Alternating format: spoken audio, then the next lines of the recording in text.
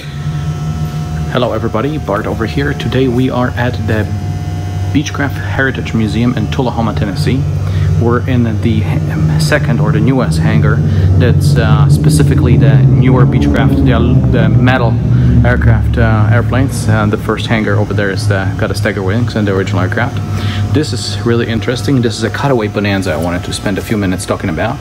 Apparently it was owned by Beechcraft to use as a model to demonstrate how the aircraft function in the various litigations when people were unfortunately killing themselves in the VTL Bonanza. So Beech had to litigate and explain consequently how this airplane functions. So everything here is well cut in half, so you can kind of see the engine compartment as well as the aircraft. If you ever wanted to see how big, how massive the crank shaft is, this is your chance. It's really pretty beefy in relationship to the engine.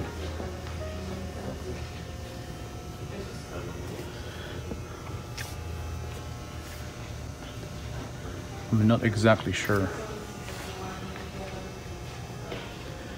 I'm not exactly sure what variant of an engine it is. I am guesstimating that's an IO 520 perhaps, but let's see. It should say here. Yes, it is a IO 520 BB. So this engine was in the Bonanzas until 1984 when the IO 550 came on board. This is the airplane I have actually in my A36. So you can see here the muffler. This is the right hand side muffler that's got the studs for the cabin heat. The one that is on the left side, on the pilot side, doesn't have that. Even a cutaway of the starter, so you can see the armature or the windings.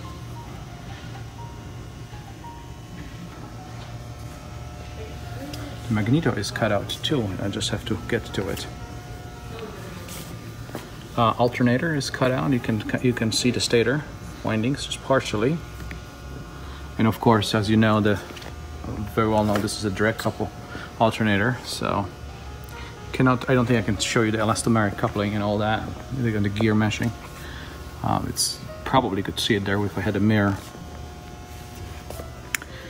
One thing here you can see very well, because the baffling is gone, you can see that crossover or the balance tube here on the intake system. And that should be inspected. As I went to a service clinic just to observe, and one airplane had a crack in here, and the airplane was running real hot. The owner said that the aircraft was running really hot and lean basically, and possibly it was getting additional false air through that cracked balance tube, because you can see how close this is to everything. And apparently it was cracked maybe during installation of the engine, so I don't think it was cracked through vibration or anything, but installation error. And nobody ever noticed until the experts at the service clinic took a look at it. Also, nice cutaway of the connecting rod and the piston and the rings. You can see here the barrel of the cylinder, the valves, the valve guides right here. That's the most critical piece of this whole thing. Very little, or if any, lubrication here, and extremely high temperature.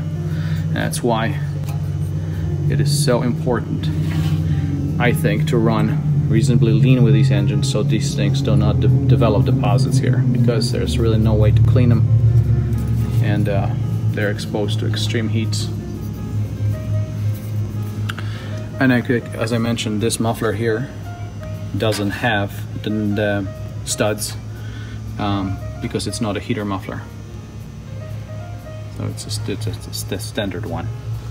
Okay, and then they've got the kidneys, so you can actually peer into the avionics bay. Can kind of see how everything looks from the back.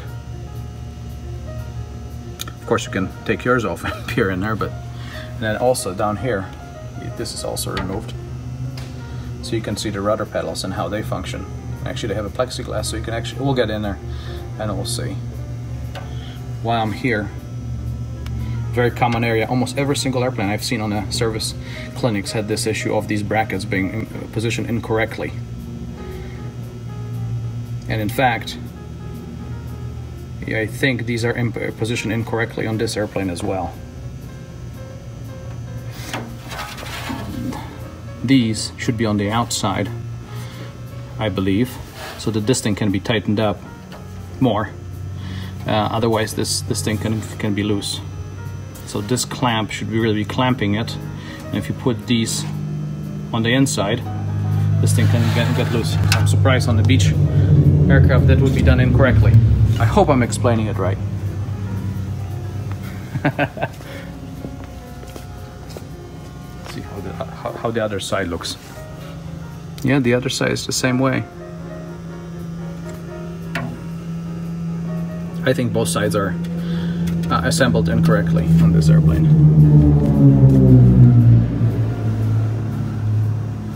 You can see the passenger side, co-pilot side. There's a little fan in here. I never knew that there is a little fan to cool the avionics in there. I don't think mine has that. Well, we'll see. Okay. Let's look inside. This is really nice. The windows are removed. I'm wondering what year model this is. This must be a late one because it's fully zinc chromated inside. The early ones were not zinc chromated. So I'm guessing this is a late 70s, early variant. Now, of that V35B. We'll take a look at the serial number here in a second, if it has one. I don't know if it has a data plate. But here what you can see is how your control cables ran under the floor and what's really there. Bunch of peanuts, shells left over. So maybe somebody was sitting there eating peanuts. And what I do like about this airplane is that it doesn't have that awful black sound deadening material that turns into this goo. Probably because they built it for a demonstrator, so they didn't spray this. Mine's got this goo all over the place and it's just the nastiest thing imaginable. I don't think it does any sound deadening, but it creates one hell of a mess and it makes a sticky surface for everything to attach.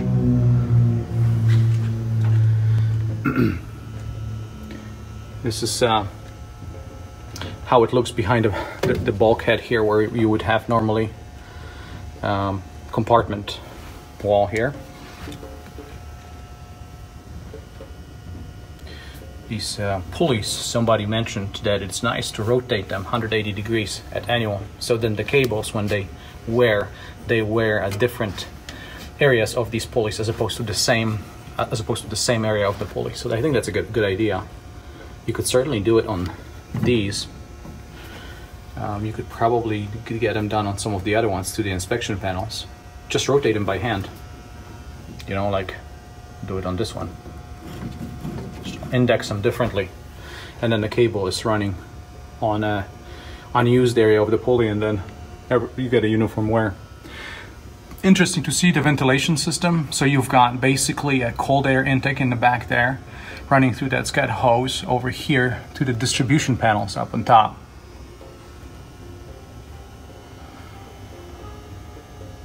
And it's nice, it's kind of molded polyethylene or something like that. They do have a little bit of that black goo I was referring to. You see it up there?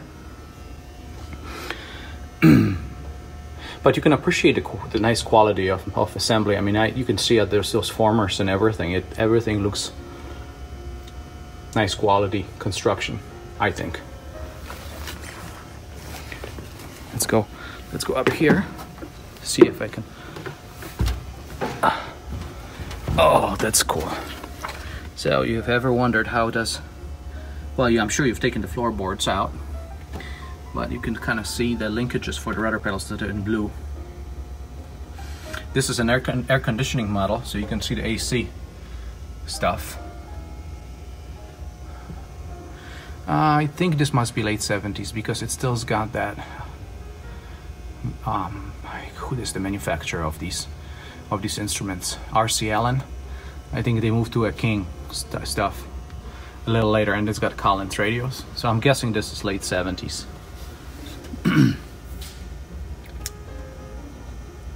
Yeah. I think there's much more to see maybe from the other side. I'll show you. Of course, we'll take a look at the wing, because that's very, very interesting. And then key is not to fold down.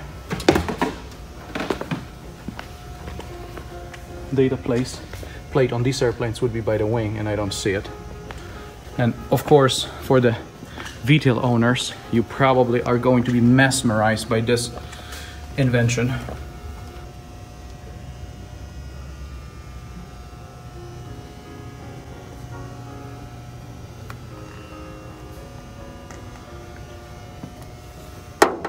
So I'm wondering if these are magnesium. These are zinc chromated, as you can see, and these are just bare aluminum.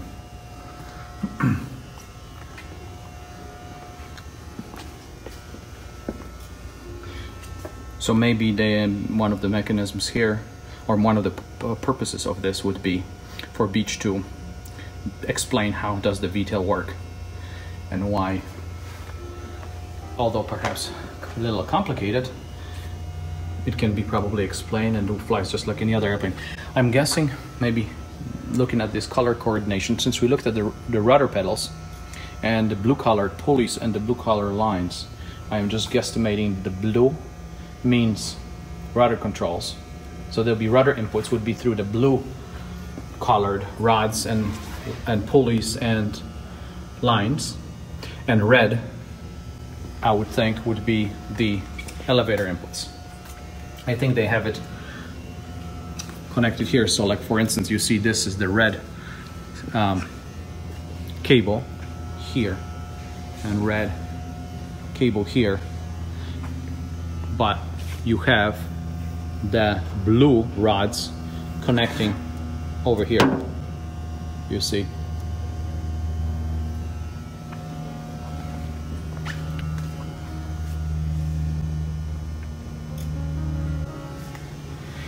Wing structure. It's really interesting how the wing is assembled. I'm sure you all know that the wings is connected into join in two sections using basically a piano wire and piano hinge, and that's that area over there where the color changes from white to the zinc chromate.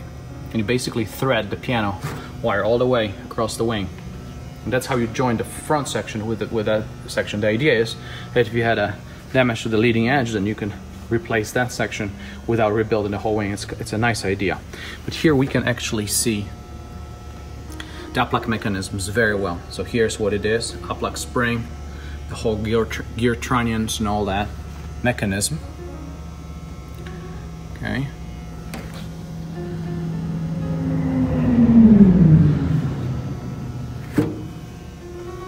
And you've got the green, of course, is the aileron control. So they color coded everything depending on how it works. Fuel tank, of course, is in that forward section here. So it would end right about here and it would go, this is the 80-gallon fuel tank, so, or 40-gallon fuel tank, would go all the way here.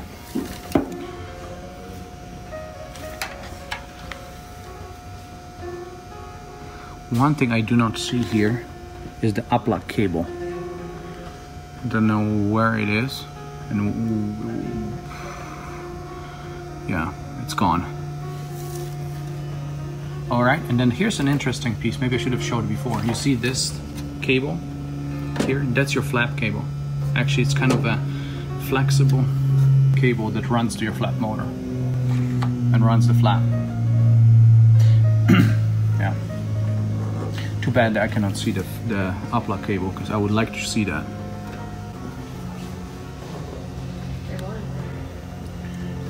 Yeah, that's the flap actuator here in the cable. Contrast the all aluminum Bonanza with a wood construction aircraft, and you just see the intricacy And you can just imagine the number of man hours it took to build something like that, compared to the metal airplane.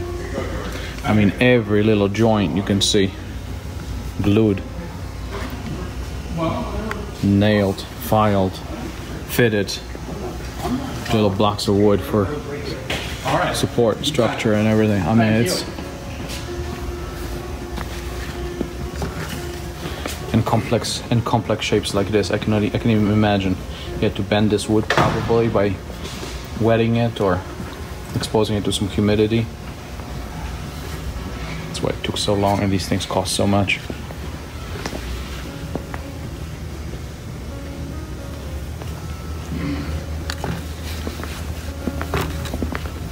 And here I wanted to show you, this is also pretty neat. These are the Bonanza wind tunnel models. So as you probably very well know, Bonanza is one of the very, very first airplanes that was completely fuel tested in the wind tunnels, and those are the models that they use. I think, man, what scale this is? 1/5, something like that. Those were the original wind tunnel models. Yeah. Do you know by chance what size scale is? 1/5, 1/6? Does it not say on here? It doesn't. Okay. I wish I could help you. I do not know. Yeah. I know they've done quite a bit of wind tunnel testing, especially when they were looking at the V-tail design. Isn't it amazing for back in that era? In comparison to the regular tail, because they really were worried that is this really going to give them some aerodynamic improvements. And did you notice that that's number 9 up there? Mm-hmm. Yeah. Mm-hmm. And it's got a bench seat in front? Oh, it does have a bench seat? I noticed it had the fabric cover ailerons. Right. First 81, I believe. 81? 40. First 40. And they were all sequential bureau numbers on the side of the aircraft. Cool. You know why I like talking to people here? I learn stuff, and I'm one of the people that gives tours.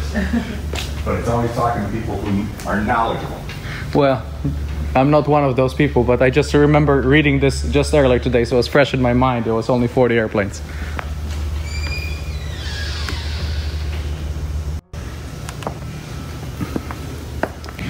Yeah, it